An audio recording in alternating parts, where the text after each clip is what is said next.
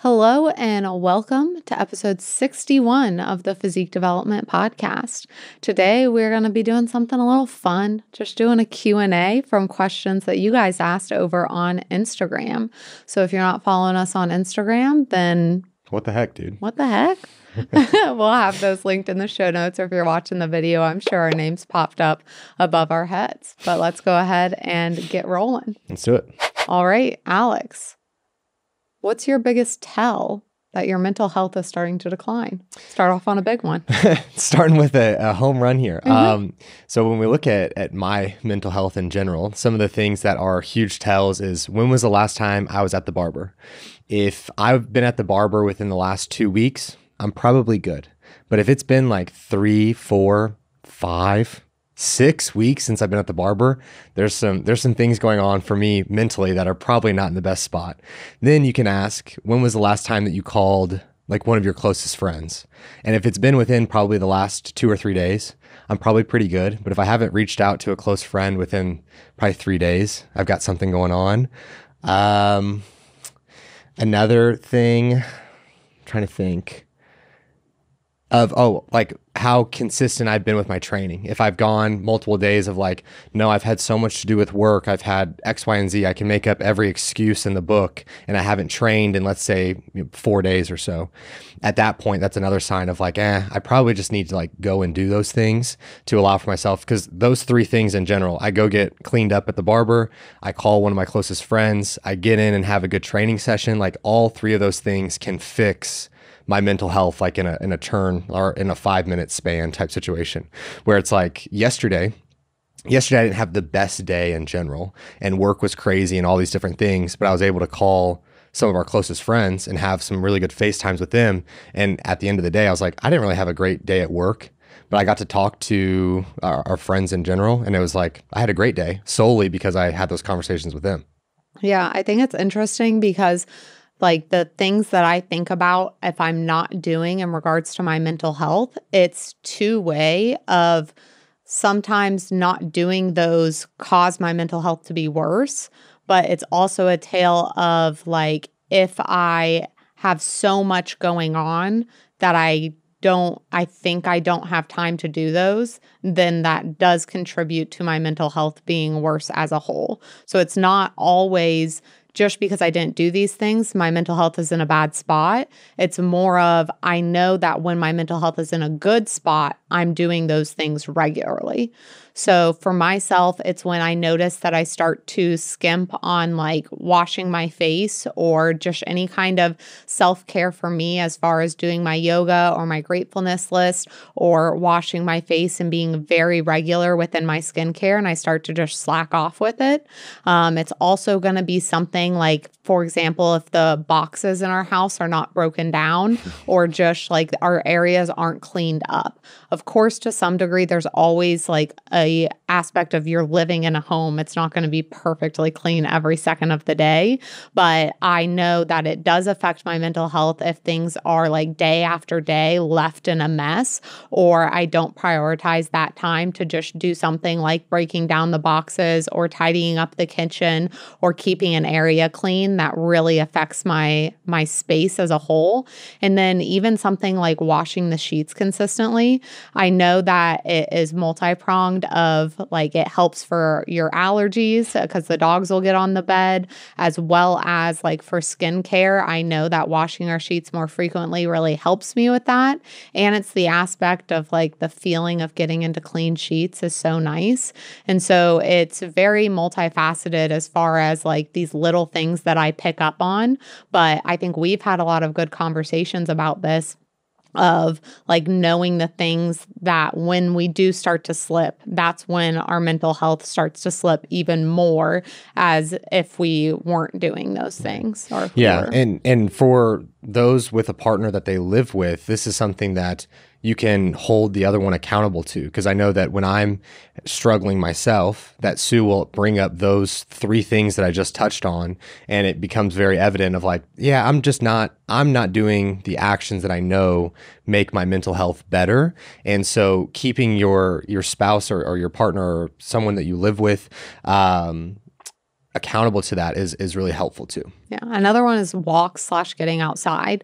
Like if we notice if we haven't been outside in a day, how we feel, even if it is frigid or raining or whatever it may be. If I have, it's kind of like the concept of don't miss twice within food, of like don't have 2 meals back to back that are quote unquote not good meals. It's the same thing if I go 2 days back to back of, again, not doing some of those things or not getting outside, I very much so notice how it affects my mood as a whole. So it's also great to just take inventory of what those things are for you so you can have those mental notes of, oh my gosh, I didn't do this today. That's why I'm not feeling my best, or knowing I need to do this to feel better for myself. Very important. Would you rather never have coffee again or never have energy drinks again? Probably never have energy drinks again. I would prefer to be able to have coffee. I think that the process of going to get coffee and trying different coffee shops and going different locations and getting to see, the coffee culture in an area almost is like a really fun experience. So if I had to pick, now I do love my Alanis. I do. To my core, I love my Alani energy drinks, but I would have to go with coffee. I would easily go with coffee because I don't have energy drinks. Yeah. But there was another question of would you rather never have coffee again or never have rice cakes again, which is quite difficult. I would still choose coffee just because there's other things that supplement for rice cakes, but there's not other things for me personally that supplement for coffee because I don't drink energy drinks or have anything else of that magnitude. Yeah, and for me, especially for carb meals that are super dense, like 100 plus per sitting, it's nice to have a different texture of carb with the meal. Like if it's rice and potatoes, and then just to have a little bit of crunch with that rice cake makes things all the difference, especially when you're having multiple meals that are like 100 plus carb. For individuals who have had to really push food like myself, in those scenarios, it's nice to have a little bit of difference in texture for sure. Yeah, I agree. What is your favorite cardio? I would say just steps. I would say it was in like right when I started bodybuilding, it was much more athletic based because I was still in the athletic realm of things. I still wanted to sprint. I still wanted to do things more, crazy, ballistic, if you will. That's a strong word for what I was doing, but whatever. So yeah, I would say walking on the treadmill, steps in general being my favorite and also what I program the most for clients. Walking for sure. I could just walk all freaking day, all day long. It's the best to just go on a walk with a friend and chat. Mackenzie and I used to go on walks that were like 2+ hours long. She would drive to our house in Indiana, and then we would go on this walk that was like a 45-minute walk around a pond, and we would realize we weren't done talking. So then we would loop around the neighborhood, stop at the house, and Alex would be like, "You've been gone for a really long time." We're like, "Oh, we're just stopping to pee and we're going to keep walking," and then leave and just keep walking until we were done talking. So walking for sure, the best cardio, the most underrated cardio too. I posted the other day of me, like a very lean video of me saying like, would you be surprised if like walking was the only cardio that I did to get this lean? Of course, there's diet considerations and there's a lot more that goes into it. But for cardio, all I did was walking, and a lot of people were surprised. So yeah, I was surprised though that a lot of the people were saying that they weren't surprised. Yeah. At least when I clicked it, a lot of people were saying that they weren't surprised. Yeah, which I was surprised at that. It's good. It's good that walking's catching on. Yeah. Hey guys, if you're listening to this and you're thinking, oh my gosh, I've been wanting to hire the last coach that I'll ever need, then we cannot wait to get on a phone call with you. There's going to be an inquiry link below in the description box or the show notes. We'll hop on a call, talk about the service, and make sure that we get you living the life that you want to. Can a heavy leg day make the scale go up a couple pounds the next morning? It sure can. And the reason for that is because you're breaking down the muscle tissue as a whole. And so when you are doing that, they're going to push inflammation towards the area to really signal to the body of like, hey, we need nutrients for repair here. So that's the signaling mechanism, if you will. So you're going to see that be reflective on the scale. Yeah. And a few other things within the scale, just while we're talking about it, is the scale shows one like snapshot of what all's going on, and you have to be able to take into consideration all the variables that go into it. So if you just step on the scale and you see a number and you're like, well, that means like I didn't see success because it wasn't in the direction that I wanted it to, or it wasn't the number that I wanted it to. You're doing yourself a major disservice where you could just reflect and say, oh, I ate a little bit later, or I had more sodium that day, or something didn't sit great in my digestion. I didn't have the greatest night of sleep. I trained later than normal, or I had a very heavy training session. I had more inflammation. I was out in the heat. There's a million different things I could list here. But if you just step on the scale and you just use that one number to decide, that's where things get into a very sticky situation. So being able to understand the scale and what all goes into it will very much so help you and your mentality towards the scale. And I think that this is something that we work with a lot of our clients on, is that it's just part of all of the data collection that we're creating. And so as soon as the client, and I'm kind of on the side here, and I'd like to hear your thoughts of, if someone's having trouble with the scale, I actually want them more often than not to be on there more, for them to have the data and to like understand that they're still having success within all these other metrics. No matter what that scale is doing, it's just a part of the entire puzzle here. It's just a piece of it. And so for them to see that number and then to also see physique photos improving, I find that to be a very valuable tool of just like facing the kind of the thing that's almost the fear or the thing that's causing discomfort head on, and being like, no, this is not defining my success. And I can see that I'm having success elsewhere too. Yeah, I will do it that way, of doing like a little bit of immersion therapy or exposure therapy, of like just be on it so much that you learn about it and you're able to have that disconnect. But there are different approaches, of course, to take with each client, and you do have to take into consideration where they're at and truthfully like where they can get mentally within that time in their life.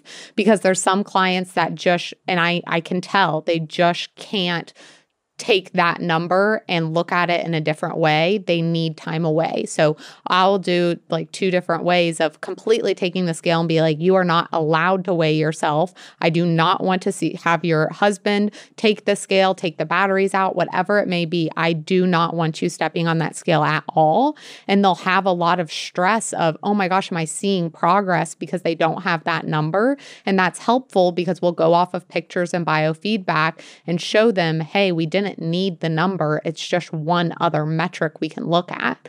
But then I will do the opposite of having them step on it more, as well as really hearing their mindset towards the scale. So I had a client, and anytime she checked in and the scale weight would be up or the same, she would always apologize to me and then explain herself. She'd be like, I'm so sorry the scale didn't drop this week. I did X, Y, and Z. I'll do better this week. And I had to like really dig in and be like, hey, what was your past experiences with coaches with the scale, and why do you keep apologizing? And she would vocalize to me that her past coach would put in a Facebook group with all of the clients and list out the people who didn't see the scale drop that week and like publicly roast them to everyone. I'm like, that sounds miserable. I can imagine why you are apologizing to me right now.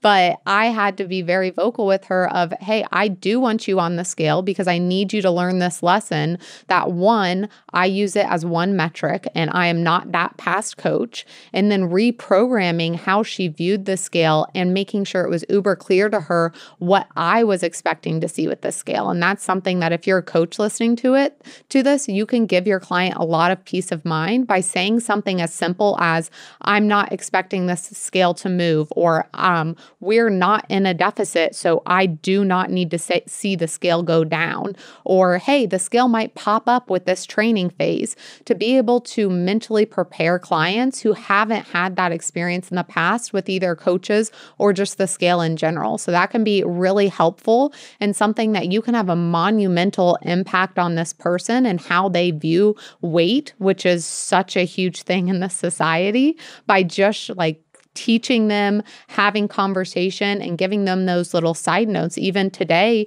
in a check-in to me, Alex said like, hey, our goal right now is to not see this scale do this. And that's helpful just to know what he's expecting, make sure I'm reaching those expectations, because I, as the client, want to be the best that I can. And it helps to know that I'm doing what the coach is wanting there. So those little tidbits can be very helpful. Yeah. And I think that like, the coach that you were speaking to, or the previous coach that your client had, is just an older way of coaching as well. Like when online coaching started, people were just like, what was your weight? What was your food?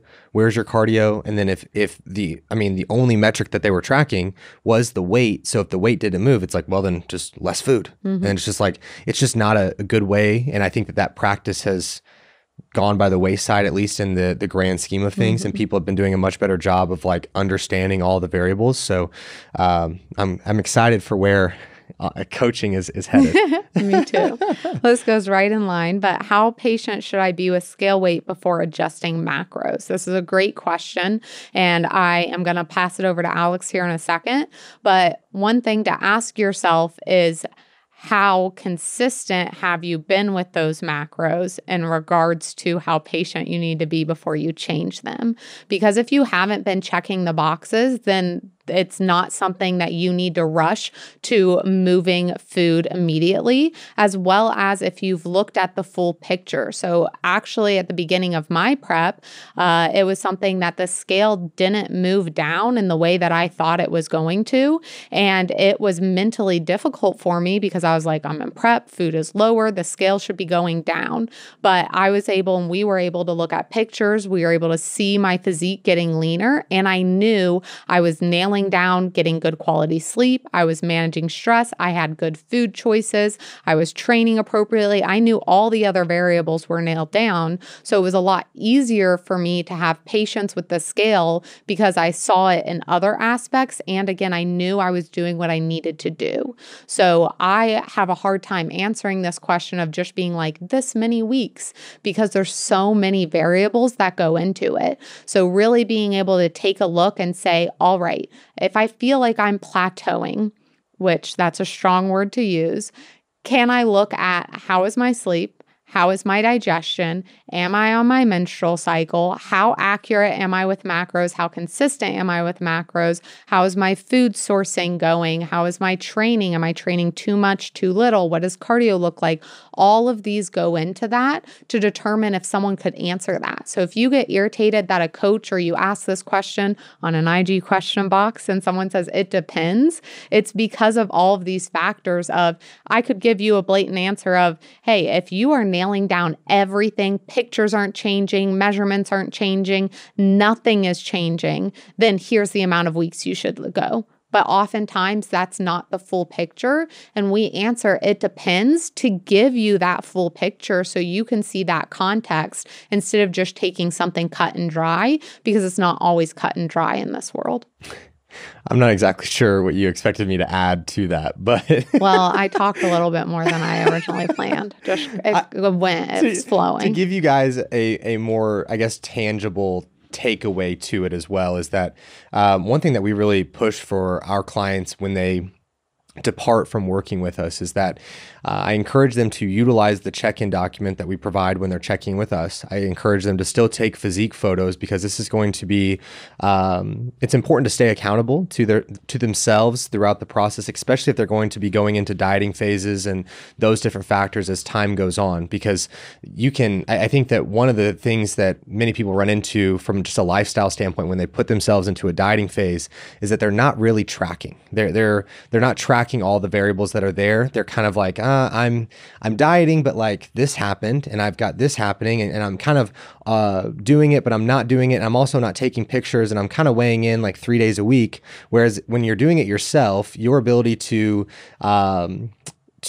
look at photos and be able to, what's the word I'm looking for? Be objective is very low. And so the more data that you can collect is going to be a very important piece. So utilizing the check-in document, utilizing your weight tracker, your measurements, those different things, I would say if you're having 90+% adherence within your biofeedback, within your sleep, your stress, your steps, getting all of your training sessions in, and really putting in effort into your training, not just just half-assing sessions and being like, yeah, I'm working out.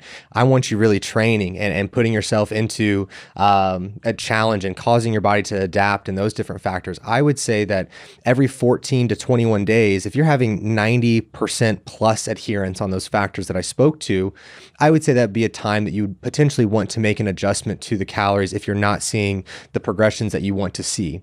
And let's say that you go, let's say you do 14 to 21 days, you make a drop and you continue to have 90% plus adherence, and you go another 14 to 21 days and you're still not seeing the response. Now it's time to potentially take a step back. I would talk to maybe a friend or a previous coach of like, hey, I'm having this happen. This is all the data that I've collected and I'm not seeing the response. Do you have anything that you would suggest or anything of that nature, potentially paying for like a one-time consultation or anything at all to get a little bit of greater guidance from an outside eye? Because if you're still wanting to take this on yourself and learn about you, you may just need a little bit of an adjustment from an outside eye that's being a little bit more objective than you to be able to make the adjustments that are necessary to get to that wherever you're trying to be.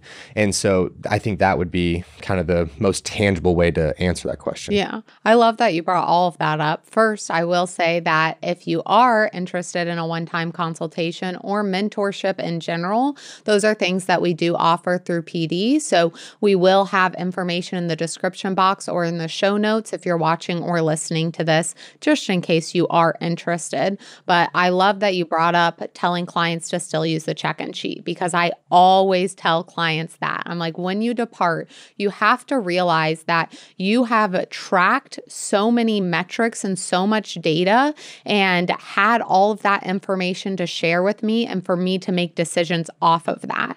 If you go from having a coach, having all of this accountability and having all of these metrics tracked to then tracking none of that, how can you expect that transition to be smooth or for you to see the results that you want to? I don't have you fill out a check-in sheet for shits and giggles. I have you fill it in because I need those data points to make decisions based off of what's going on.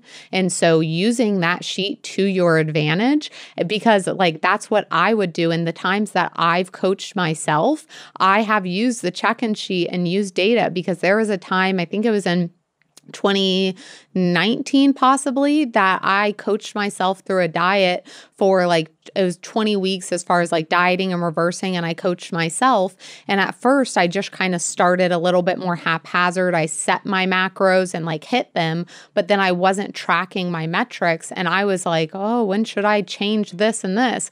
And I was like, Sue, you silly girl, you silly goose. Why don't you look at the things that you would fill out for a coach and use that as your data to make those decisions forward? So that is something that it is extremely hard as a human being to try and take all of those variables and metrics and somehow like memorize them and know them all without writing them down or tracking them. So using those is going to be extremely helpful for you. And exactly like Alex said, if you ask for help, you have that data, because there was a time that I went to a doctor for something and I didn't have data and they were asking me questions and I really couldn't answer. And I was like, oh my gosh, I was not helpful to them at all. And I didn't get any help in return because I didn't have that. And then the next time I went to a doctor with a problem, I had like specific dates, everything outlined in notes, and they were able to help me right away because I had that information. So, yeah. And if you're taking yourself through a dieting phase, you have to track metrics, because if you're just being like, no, I'm doing it all in my head. I'm tracking all of my things in my head. The reality is that you're making almost all of the decisions from an emotional perspective, and you're only taking into account probably what happened over the last 12 hours. You're not taking into account, I promise you, like, I think that there are people out there that do an incredible job coaching themselves, but those individuals do an immaculate job of tracking a crazy amount of data. So that is going to be the biggest thing. yeah. All right. What is your favorite Cheesecake Girl item / flavor? Oh my gosh.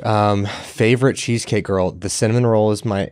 Of the slice? The slices, yeah. So the cinnamon roll, I mean, that's my favorite. We had one at our wedding that was a glazed donut. Krispy Kreme donut. I didn't know if we were able to say Krispy Kreme or they were going to sue Cheesecake Girl. Well, sorry. It was great. Yeah. The Krispy Kreme glazed donut was so good. We haven't had that one in forever. The red velvet is fire. I'm just going to keep rattling on. You want me to keep going? The Buckeye is fantastic of the minis. Those were all ones we had at our wedding. We had a double stacked cheesecake, and one was glazed donut and one was red velvet.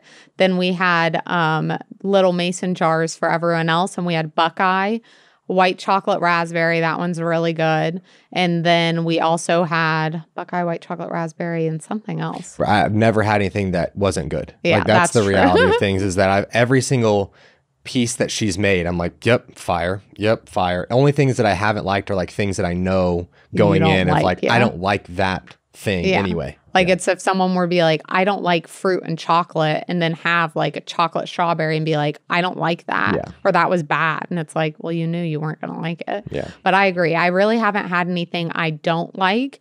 I love all of the donut flavor ones. So she also does like a cake blueberry donut one. That is so good. I love cake donuts. I love the minis because they're so easy to just like pop in and have your little sweet treat. And we'll stop by her location here in Ohio, and like she'll surprise us with like what flavor she has, where I'm like, I haven't seen this one before. This is so cool, and it'll be so good. And then she has these sandwiches. They're so good. If you grew up eating Little Debbie in general. First. Who didn't grow up eating that's the real real Debbie question. oatmeal Cream pie specifically? I guess this isn't on the list, but I'm going to ask this question. Comment below if you're watching this on YouTube, what Little Debbie treat was yours growing up? Because Alex and I have had this conversation. For me growing up, it was oatmeal cream pies, Star Crunch, and the Swiss cake rolls were like the main three that we had. And on an off occasion, we would get the cosmic brownies, or we would get like the Nutter Butters. Nutter Butters. Yeah. Yeah, mine were the oatmeal cream pies, zebra cakes, and the Nutter Butters. Those are the three. And I think they're called Nutty Bars or something. I think it's Nutter Butters. Okay. Anyway, I would be I would take like a box of them down and go down to play PlayStation and just inhale an entire box of zebra cakes. Still does that. No. I do not have the metabolic rate to do that any longer. I do not have the level of physical activity I once did. But yeah, I used to do that. Yeah, but she has oatmeal cream pie sandwiches, so they're filled. And the zebra cake. She's done a zebra cake one. I was about to get to that. She has them filled with cheesecake, and then from the oatmeal cookies, and she makes the cookies from scratch. She also has like a red velvet one, a Buckeye one, a like funfetti one, all different flavors. And then she does throwback Thursdays, like one Thursday of every month, and she'll do like making her own zebra cake, but it's like filled with cheesecake, and it's so great. And then she also has filled Buckeyes, which are really good. And these tins. Sue's cutting a massive promo here for it's Sam. just all so good. I cannot. That's the thing is, and I was talking about this with Katie the other day with Story, is that I feel like people don't take me seriously of how good the product is because they know I'm friends with Katie. And I'm like, listen, I'm not blowing smoke. I got rid of so much of my other activewear because this is it. And it's so easy to promo someone when they're just good at what they do. Like it would be a different story if I have to be like, she's my sister. I have to say it's good, but it's just like good in general. And then she's my sister on top of it, which is even better. So if you are not local to Ohio, she does have 3 locations in Central Ohio. But if you're not local, she is on Goldbelly. I will cut this promo. She is on Goldbelly, and you can search the Cheesecake Girl, and she ships nationwide. So thank me later, and then tag me when you get it. I need to know how much you loved it. All right. All right. What are some goals you'd like to accomplish by the end of the year? Oh, man. Right now, I'm like painfully focused on the competition season. So it's super hard for me to even think towards the end of the year. Mm-hmm. It's like right now, I'm just wanting to have competitors be immensely successful every time they get on stage and having them look their absolute best. And it's a time of the year that I'm just like painfully in the trenches.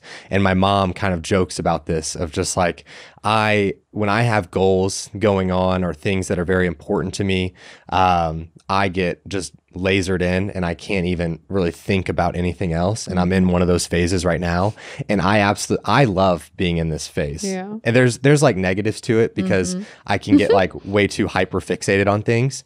But at the same time, it's something where I like relish in these moments because I just love, I love the sport of bodybuilding as a whole, but I also love just the like getting someone to accomplish the goal that they've put so much work into, and like being able to facilitate the protocol to get there and allow for them to like have that come to fruition is one of the most like fulfilling things that I've had the opportunity to do. And I think that that's what, there's so many things I love about my job in general, but that's one of the things that I'm just like, I look forward to it every single year. And you're just like working towards it on a day-to-day basis with each of the athletes. And it's such a fun experience. But to answer the question, by the end of the year, for physique development just to be thriving, there's a lot of goals within physique development that we have in place, and we've really put ourselves out there. I think this year is a big thing where in years past, and we talked about this on previous episodes, of just kind of like just working hard, but also not wanting to put ourselves out there in the potential of it not going well, or people, saying something negative about us or something along those lines. And so like, I feel like I'm accomplishing a lot right now just because I'm willing to put myself out there and take the opportunities to like fall on my face and then get back up and continue to do better and those things. So, yeah. And just go on a vacation with you. Yeah. That's a big thing. Go on vacation. Travel to see our friends. Like those are, I think that a lot of it is like personal stuff. Yeah. Because I feel so laser focused from a work perspective. And I think that things are coming together on that front, that I want to be able to take a vacation with you where we're no work, a week of just like us completely disconnected. Bless. And then going to see friends. Yeah. I would say a lot of things have already like been accomplished / are in the process of being accomplished. I don't have like, nothing springs straight to mind. I would need to like sit and think about this, but we didn't look at these questions before. So we're just going off the cuff, which was fun as a whole. But I would say one thing that came to mind that I would really like, and I hate that I'm saying like before the end of the year, but my office to be finished as far as like hanging stuff up and getting all of it done, because it's just kind of, it looks very temporary right now, and I would really like to have that finished and have some things up on our walls in our home. Would you believe me if I said we're 4 months away from having lived here for a year? No. Isn't that crazy? Take that back. We have nothing hung up. You see these pictures here. This is more than we've hung up in the entire house between these seven picture frames. This is more than we've put up in the entire remainder of the house. My office downstairs and Sue's, I have a pile of things that are supposed to be hung up that I've looked at and been like, you know what? Not today. And then the next day comes, I'm like, not today either. I'd like to have mirrors. So no one roasts still no me mirrors anymore. In the bathroom. If you guys have watched the vlog, I don't know what episode that is. I think it was 003. Just watch them all. There's only like 4 or 5 right now, so just go through all of them to find it. If you go on the YouTube channel and then you go to playlists, then there's one for vlogs. So if you don't want to search through like all of the shorts and videos and everything, then that's where you can go and look. It is summertime. And with summer comes vacations and needing to look like a smoke show at the beach. And that is probably you and wanting to get in the best shape of your life. With Physique Development, our one-on-one coaching is going to do that for you. So head over to physiquedevelopment.com and inquire to work with one of our coaches. What supplements do you take / recommend for women trying to grow muscle? Great question. So within this one, I think that this is a very, very important thing to drive home, is that most women and most men as well are really just needing to eat in a caloric surplus for an extended period of time. And an extended period of time is not 3 months. It's not 6 months. It's not 9 months. It could be 2 years.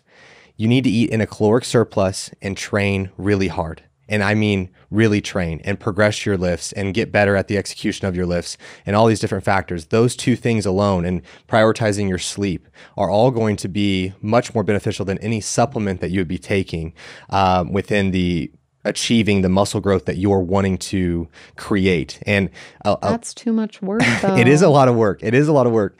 And I know that a lot of you from a competitor standpoint see these pros at the top level and they're ending their season in the middle of the year And then they've got the Olympia at the end of the year. And then you see them posting of like 3 months off season, like 3-month improvement season. I'm jacked now. I've put on like 3 inches to my glutes. That's not a thing. And even then, if it was a thing, they're on a different level than you are at the amateur level. That's their whole life. That's every aspect, not to say it's their whole life and they don't have anything else going on, but it's the fact of like, that's their number one priority. So if you listen to 2 podcasts ago, which is us recapping my first show of the season and how that all went, it comes from the fact of like, when we look at priorities, and Alex and I were talking about this last night, actually, of if you're not doing absolutely everything, you can't expect to have those same results. So I know that people that are complaining about not building muscle are definitely not taking the gym and training and recovery as seriously and as consistent and diligently as those Olympians. By 0% chance are any of those people that are complaining about muscle having that diligence to their fitness. And it's okay if you don't have that diligence. By no means am I saying that if you don't have that diligence, you're not fit, you're not into fitness, you're not as important as those people. It's just saying you have to understand where priorities are and what you're putting into it in order to get out of it. Right. And what brought it up last night is that I was telling Sue that when I get upset that maybe I'm having like a breakout or something along those lines on like my skin, I see how good she does a job of taking care of her skin and the work that she puts in and the frequency of just like all the things that she applies and those different factors. She does such a good job.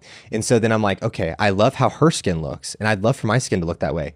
But am I putting in the same effort and doing the same amount of things to make my skin look that way? No. So then I'm like, I'm not that upset. It's just like, I know what I need to do and I'm not doing it. Thus, I can't really be upset. Yeah. And then you also talked about it within like training and food as well, of like, I've been very, very on top of my food and training. Obviously, I'm in prep, but just in general, I do have that work ethic of this past 6 years, I've been extremely diligent within food and within training. And I even had to have a conversation like mentally to prepare myself of, since this is likely my last season competing, I have to realize I'm likely not going to have the exact same diligence and focus as I have the past 6 years. And therefore, I cannot expect the same results to follow moving forward because I'm not putting in that effort to match that expectation, which is something we talk about a lot with clients as well. And then we have conversations of what it looks like for what your expectation is versus what effort you're putting in.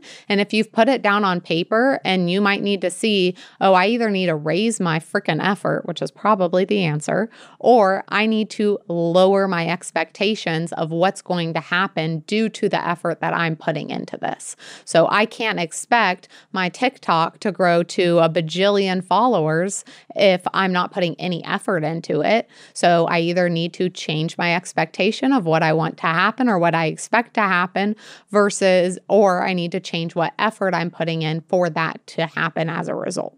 Yeah. And the aspect of wishing for like Sue using the TikTok, like that is a very comfortable thought of like, well, one thing's going to happen and I'm going to post something that's viral and then my page is going to be massive and everyone's going to trust me. And it's like not a big deal. And it's like super, like you can just lean back and say that.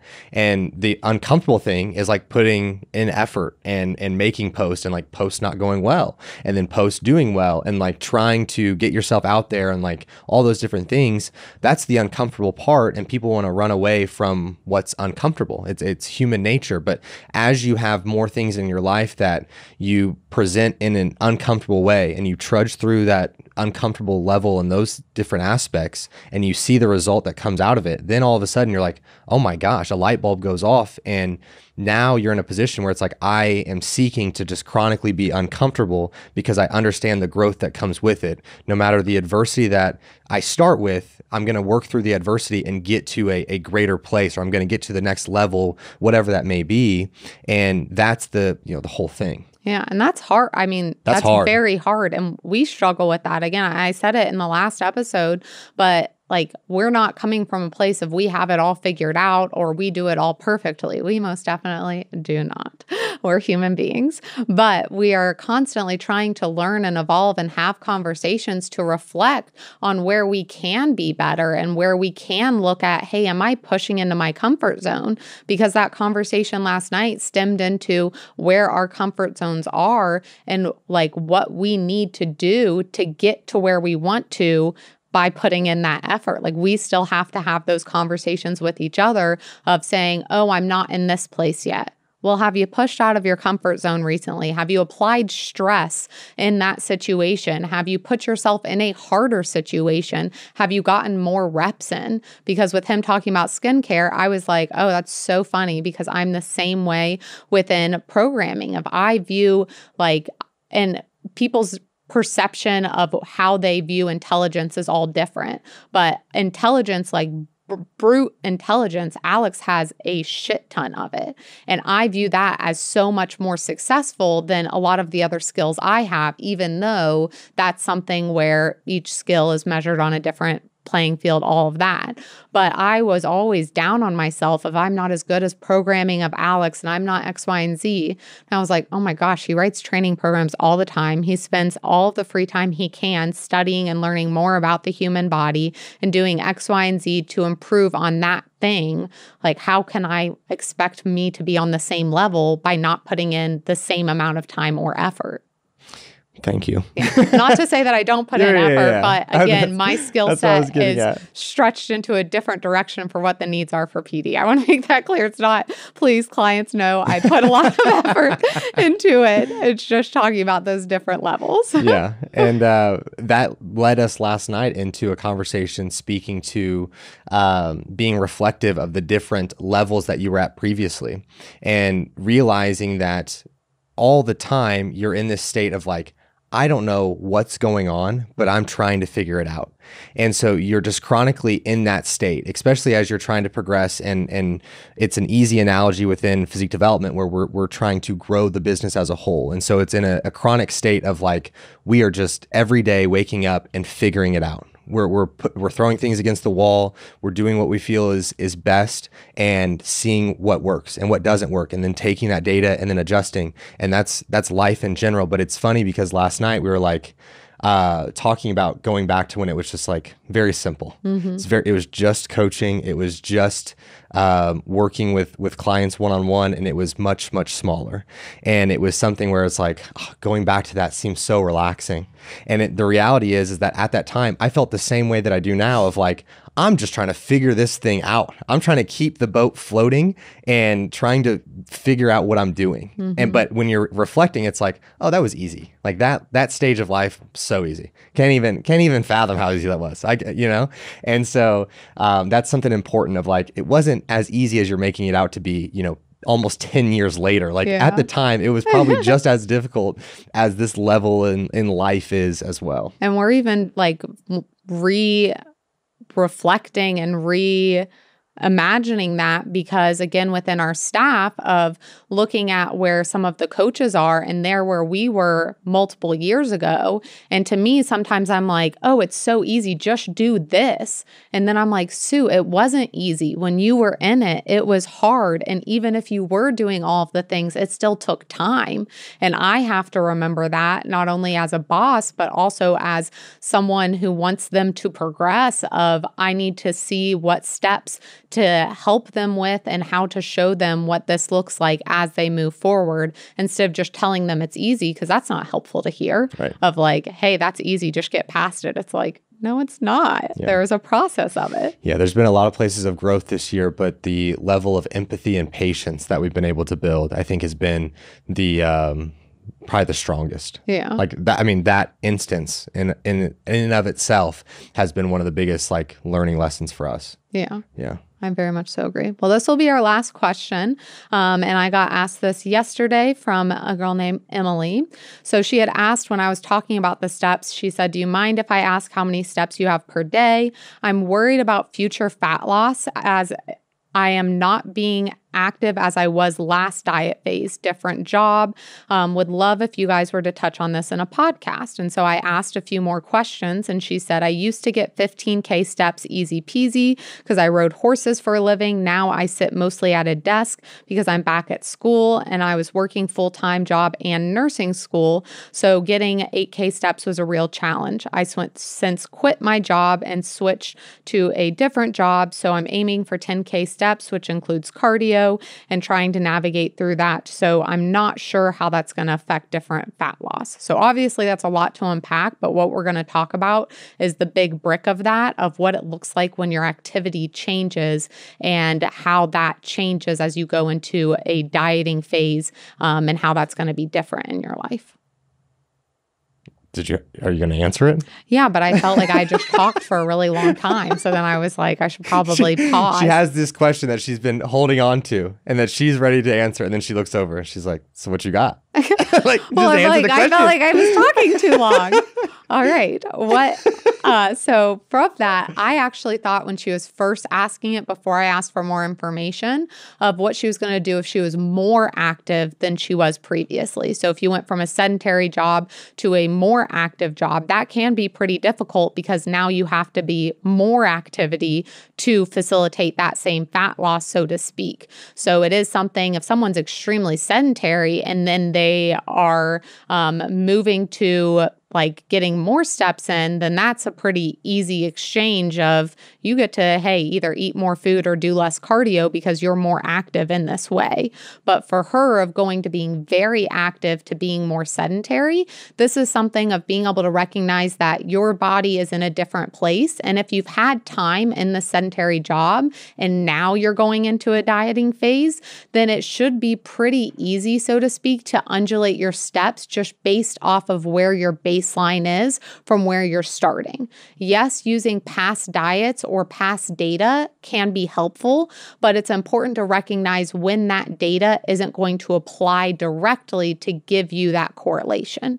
So for her example of I was extremely active within riding horses, and that was last year versus she's already changed jobs and she's had a time period at this job, she probably already knows what her baseline of food is and her baseline of activity is. So as she goes into a deficit, it's undulating that based on what that new baseline is, instead of looking at old data and saying, well, last time I dieted, I had to get this many steps or I had to eat this much food, when your situation is completely different. Yeah, I mean, the old data is just not valuable at that point. You just got to assess where things are at, where things are from a hunger level standpoint, as well as like soreness from the activity and those different factors, especially if she's going to be walking more on a treadmill, it sounded like. Mm-hmm. So within that, you're going to have a little bit of different impact on the joints and those different factors to be mindful of.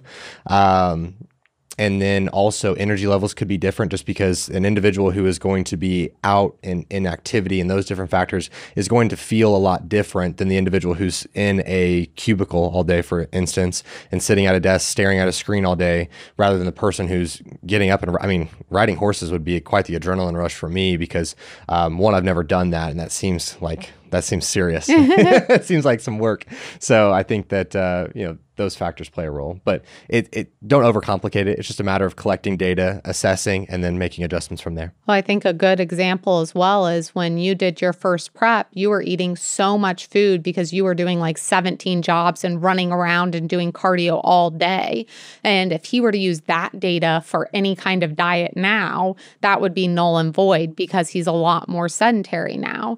And so you have to be able to look at how that applies, and it doesn't apply.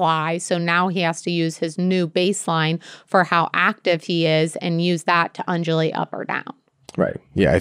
You've got to, when you're looking at data itself, it's going to be something that is probably more relative. Like the lifestyle aspects have to match. Yeah. That's the biggest thing. So if you have questions like this, as you could tell, that was a much longer question than some of the other ones because those ones were in a question box.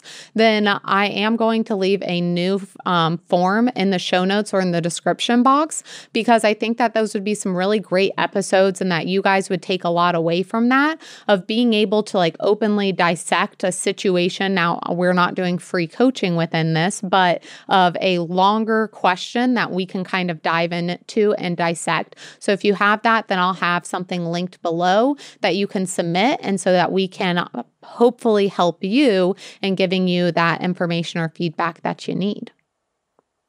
Think it would be fun. You let me know, and let us know if you liked this style of podcast. We are asking for feedback consistently from you guys because we want to continue to improve. That's another thing that when we talk about to get better at something, it takes reps, it takes trying, but it also takes getting feedback and gathering feedback and being able to take those next steps forward. So any and all feedback is so welcomed. If you follow me on Instagram, I often post about the podcast and then put a question box for any feedback that you have.